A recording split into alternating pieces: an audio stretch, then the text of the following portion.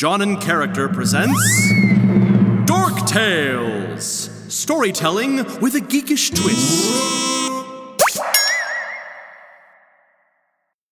The Emperor's New Quills by Amy Thompson. Okay, Reg, you've got an important role in today's story. I do? Ooh, is it like the one about me being an ugly duckling? I liked that one. I was the hero. Well, the story is not actually about you, but you're going to play an important role. I thought you were so similar to one of the characters that maybe, just maybe, I could have you say all of his lines. You won't be telling me what to say? I won't have to fact-check with you? I'll just be part of your telling of the story? Exactamundo, buddy. I just want you to act naturally. And you get to play an emperor. Oh, glorious! The role I was meant to perform. Well, narrator, get on with it. All right, here we go. Jonathan, I believe the proper introduction to any tale is Once Upon a Time. Okay. Once Upon a Time. Ooh, I'm getting shivers already. I must have stage fright. Ooh. Reg, you're sitting in my iced tea. Ah, yes. Explains the chill. Ready to start now? The Emperor awaits. I was born ready, my boy. Oh, this is how you were born, then you were born sticky. I don't know why you use so much lemon in your iced tea. That was practically an Arnold Palmer. You were sitting in my drink! And I just like to get in the middle of things, you know. Now that I'm a major part of this story, I've decided to go ahead and dive deep. Into my cup, which is half full, my boy. Let's begin the story, shall we? Righto, let's get to it. Once upon a time, there was an emperor. Ooh, that's me. And that emperor loved nothing more in the world than new toys. No, crowns. Getting warmer. Kerchiefs. I guess that's close enough. He loved new clothes. The emperor spent all of his free time buying and wearing fancy outfits. In fact, the emperor only left the house, going to the theater or riding his horse to the market, so he could show off the new clothes he wore. Sound familiar? Like who? Like me? Oh, that's preposterous. Reg, you have a different hat for every day of the week. True. And I paint my toenails. Lovely. So, one day, a couple of swindlers came to the Emperor's city. Oh, no! Yes. And they hatched a plan to scam the town. They told everyone they were weavers, and claimed to make the most fabulous, finest clothing imaginable. Oh, my. They boasted about having the most unique fabric with intricate patterns, including a twist. A twist, you say? Yes, the fabric was imperceptible. It was invisible to those unworthy of seeing it. Anyone incompetent or unworthy would not be able to behold the colors or patterns. That's amazing! The Emperor certainly thought so. Yes, because then you can pick out the cream of the crop. Get the clever people in your crew. Wow, Reg. And the Emperor wanted to use the fabric's special effect to understand which people on his court were fit for their positions. A prodigious test. The Emperor sent for these new weavers to weave in his castle, and the weavers weren't short on their own demands either. Of course they weren't. If only I had known they were swindling me. Someone should have told me. Oh, nobody goes against the word of the Emperor, though. That's quite correct. I can't believe what I was thinking. Anyway, the swindlers in the form of weavers demanded gold, jewels, and beautiful fabrics from the Emperor as payment for a tailored suit, woven to the Emperor's specifications in his castle. They stashed the gold away, shooed out the Emperor and his court, and began to pretend to weave. After some time, the Emperor thought aloud, What? The Emperor thought aloud. Why do you keep elbowing me? The Emperor? Oh, goodness, yes, of course. I wonder how much those weavers have made so far. Oh. And he decided to check in on them. Step, step, step, step, step, step, step, Reg. You don't need to say step, step, step when the Emperor moves. Oh, but Jonathan, I'm playing the Emperor, and it really helps me get into character. You only need to speak like the Emperor, not pretend to move like him. If you want me to do 50% of a character, then what's the point of even trying? Okay, fine. Can you imagine what the Emperor thought next? Well, he probably felt a little insecure. He wouldn't want to open the door to check on the weavers and see nothing. That means he's beneath the status of the people to whom the fabric was visible. Yes, the Emperor himself wasn't sure he wanted to discover that he was any less intelligent than he thought. That bit about being less intelligent makes no sense to me, my boy. But do I hate to look silly? Exactly. Exactly what? No, just exactly. That's why you're playing the Emperor. And I'm doing an exceedingly smart job of it, aren't I? As I was saying, the Emperor didn't dare check in on the weavers as they worked. Of course, he knew he had nothing to fear. Of course. But just in case, he sent his oldest, most trusted minister to check on the weavers' progress. That's a grand choice. Nobody is more worthy of their position than an esteemed person of the cloth. The elderly priest went to the room where the weavers had set up their empty looms. There, of course, he saw them weaving, but could not for the life of him see any fabric at their looms. "Come closer," they said. Fearing that he'd look foolish, and cursing himself for not renewing his glasses prescription in a decade, the priest inched closer to the loom. "Don't you love the colors and the detail?" they said. "Oh, yes. The vibrance, so bold, and the pattern, so intricate. What color would you say that is?" said the priest, and the swindlers replied, "It's somewhere between a rich port mauve, a deep mustardly yellow, and don't forget the interlocking mix of floral and paisley." "Oh, yes, I'll tell the Emperor all about it," said the very nervous priest, before scuttling away and carrying the lies right back to the Emperor. If there's anything I learned from being a small mammal, it's that you absolutely cannot dig yourself out of a hole. But that's just my opinion. And it's true, but the priest really didn't want to be embarrassed about being dim, so as he cowered in front of the Emperor, he could only whisper, "It's, exquisite, Your Majesty." So that was that. The Emperor was very excited to have his clothes tailored by the new weavers, and when they demanded more gold and more jewels for their work, he sent it. Oh, but did he only send the minister to check their efforts? Great question, Emperor. He didn't. The Emperor also sent 2 people on his court to double-check, and, let me guess, they didn't want to look foolish either. Yep. Sir Stallingblad said, "Yes, I'm quite taken with the, buttons, yes." And Lady Mortongrau was marveling at the fringe. Seriously, she would not stop running her fingers through the invisible fringe. Fringe somehow always manages to get tangled in my quills. But I don't blame her. I would be quite taken with a good fringe myself. As was the Emperor, or so he thought. When his entire court had appraised his outfit and declared it stunning, the Emperor knew it was time to show off his wondrous wardrobe. Word spread through the city that the Emperor was going to make a grand procession. Marvelous, fantastique, and très chic were praises thrown about regarding the invisible clothing. Oh, did anybody try to touch it? That's just it, they did.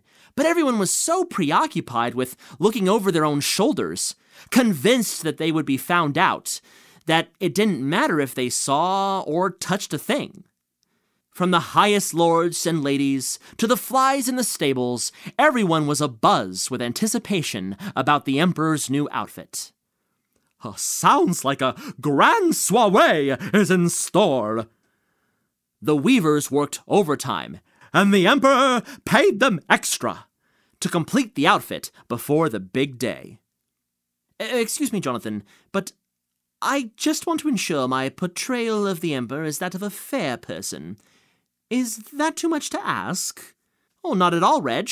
And to the swindler's credit, their scam was really intricate. They'd pretend to carry bolts of invisible fabric back and forth through the great halls of the castle, and roll huge pretend spools of thread down the stairs, all the while exclaiming about their exquisite handicraft.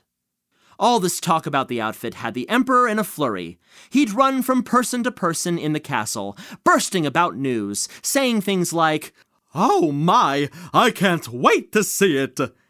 and, "Dear me, I hope nobody cries at witnessing my outfit's beauty." And even, "Really? Really? One more?" "Yes, really. You wanted to play the Emperor 100%. But 100% kind of tickles my throat, you know. It's not an easy voice to do."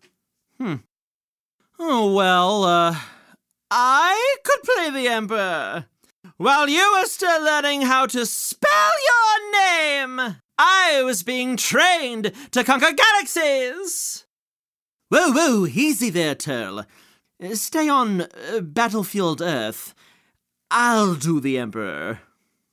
All right, so the Emperor ran about the castle saying things like, "I, the Emperor, am thrilled to show the people my spectacular style."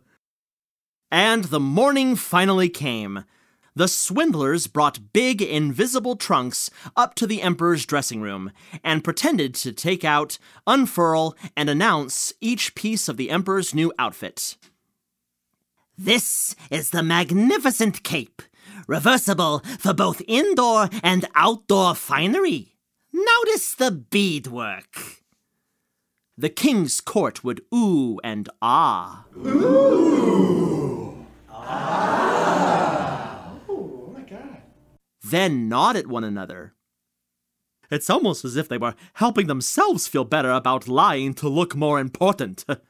Very much so, Reg, Emperor.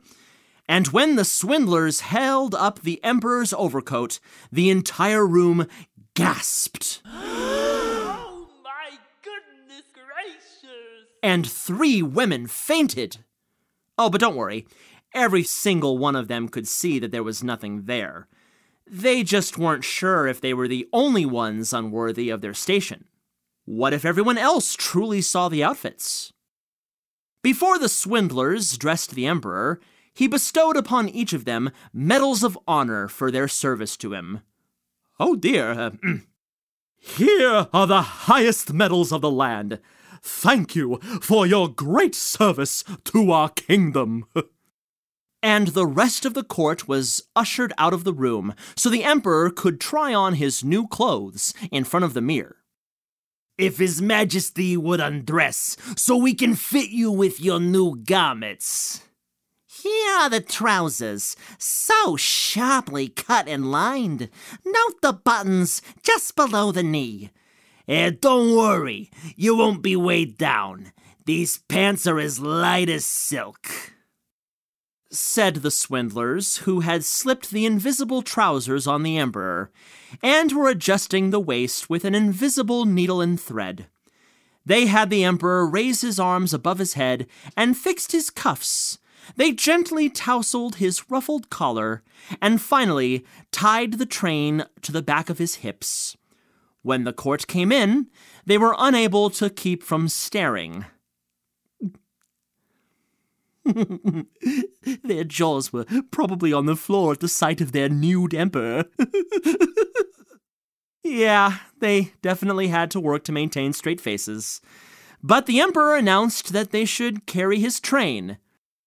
carry my train. The chamberlains could do nothing but follow orders. They held their hands 3 inches above the floor, as if carrying a long swath of heavy fabric, and their hands hovered as the king strutted in front of them. What a spectacle this will be! Oh, yes, it was. The emperor had commissioned a gorgeous and real canopy to be held above him as he marched through the streets. Oh, makes sense. I wouldn't want to burn my fair skin. I've never spent more than a minute in direct sunlight. What with all the fanning and shading people provide for royalty. Yeah, he was quite pale, and his entire body was on display, like a naked mole rat. But he thought he was wearing a fine suit with a train. So, happy with his court and chamberlains' looks of stunned awe, the emperor knew it was time to face the crowd that lined the streets of the palace. Ooh, I can't watch.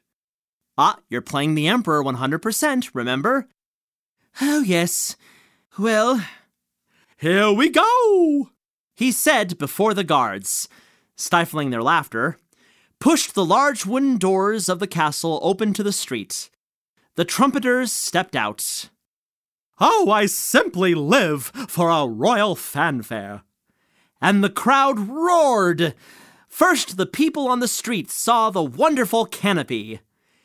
Here he comes, they shouted. I can't see, squeaked the little ones. The emperor stepped into the street, and a hush fell over the crowd. Eyes darted around. Nobody wanted to admit they couldn't see his clothes. Then someone started clapping. The rest of the crowd realized their lengthy pause might be suspicious, so they joined in on the applause. The emperor kept walking proudly, chest held high, with a confident grin, and his unfortunate train carriers followed a few feet behind him, bent at the hip. Ooh, their backs must ache. They did. And the entire time the emperor was nude, strolling down the street for all to see his birthday suit. But nobody dared laugh at him. Of course not. One chuckle, and I might say, "Off with your head!" But children don't always play by the royal rules. Mid-strut, the emperor heard a little giggle coming from the crowd. A little giggle? Who's giggling at the emperor? The bare-naked emperor stomped in a circle, trying to find where, in the crowd, the laughter had come from. Who could it be? The people were shocked. They quickly tried to stifle the hoots coming from a young freckled boy in the front row. "Shh, quiet!" they scolded. Did it work? Nope. The little boy only laughed louder. From the desperate clutches of his very embarrassed mother, he shouted, "But he's not got any clothes on! The emperor is naked! Look at his bum!" Ooh, I know the emperor was not happy about that. Not a bit. As soon as the boy opened his mouth, it was like a dam had been released. Someone yelled, "From the mouth of a child, the voice of an innocent shows us all," and a hushed, "He doesn't have anything on," made it from ear to ear.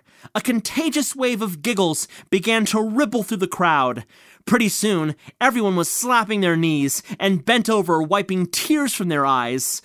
Some were trying to catch their breath from their massive belly laughs. The whole town was in an uproar, and there was the emperor in the middle of it, completely nude.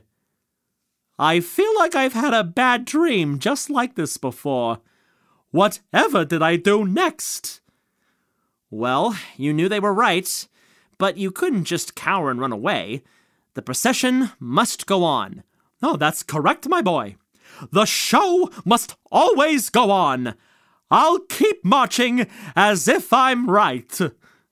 And that's what he did. He tried his best to maintain a charade of a procession, fully nude, through the streets of his town. I'm a sight to behold. Truly. And as he strutted about, the townspeople went from praising the clothes to praising the emperor for giving everyone such a great laugh. The end. Both the emperors and of the story. Touché, Reg. That was hilarious. Thank you for allowing me to play the emperor. Quite a fun romp. Oh, I'm very glad you enjoyed this one. Oh, very much. But I can't help but wonder, why did you really pick me for the lead role? Well, Reg, you're never wearing any clothes. I don't wear clothes, do I? Unless you count your hats. Ha! And it doesn't stop me from living big. Never. I must say, I am extremely brave. The bravest, Reg. Always brave enough to be yourself. This has been a John in Character production. Today's story was written by Amy Thompson and performed by Jonathan Cormer. Sound recording and production by Jermaine Hamilton at Studio Circle Recordings. For more information about this episode, go to johnincharacter.com. Oh, and if our storytelling brings you some joy, and a few laughs, we'd be so grateful if you'd help us live happily ever after by writing a review. It's one of the best ways for others to find our geeky tales. But before you go, please hit the subscribe button so future episodes will automatically show up in your podcast library. Now, go be the hero of your own story, and we'll see you next Once Upon a Time.